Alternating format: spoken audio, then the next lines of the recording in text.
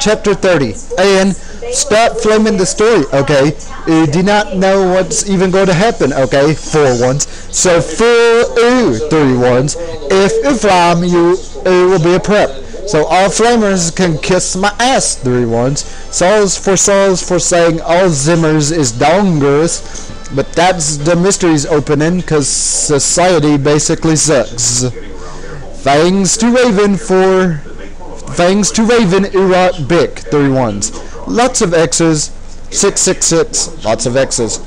No, 2 ones, we screamed sadly. Snape started loafing meanly. He took out a camera envily. Then he came towards Darko, 1. He took some stones out of his pocket. He put the stones around Draco and lit a candle. What the fuck are you doing?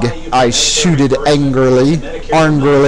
Snoop laughed meanly. He pulled down his pants.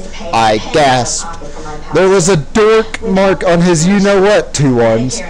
He waved his wand and a knife came. He gave the knife to me.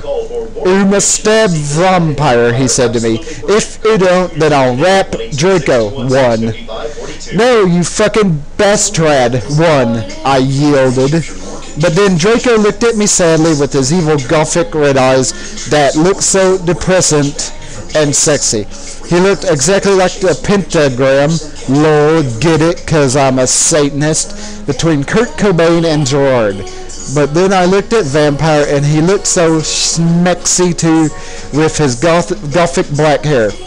I thought of the time when we screwed and the time I did it with Draco and Dumbledore came and the time where Draco almost committed suicide and Vampire was so sportive.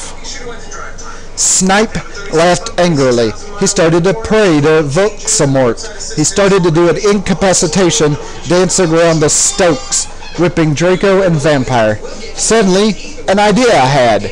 I closed my eyes and using my vampire powers, I sent a telepathic massage to Draco and Vampire so they would destruct Snape. Dumbledore will get you, Draco shooted. Yeah, just wait until the mystery find out, 2 ones, Vampire yelled. Meanwhile, I took out my wand. You ridiculous dunderhead, 3 ones, Snoop yielded. He took off all of Draco's clothes, just as he was about to rape him. Crucio, I shitted, pointing my wound. Snoop screamed and started running around the room screaming. Meanwhile, I grabbed my black mobile and sent a text to Sirius. I stopped doing Crucio.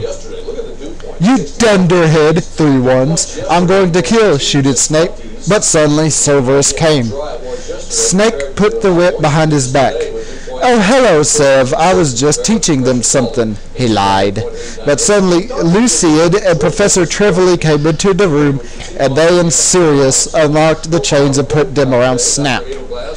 And then Professor Trevelyan said, "Come on, Ebony, let's go."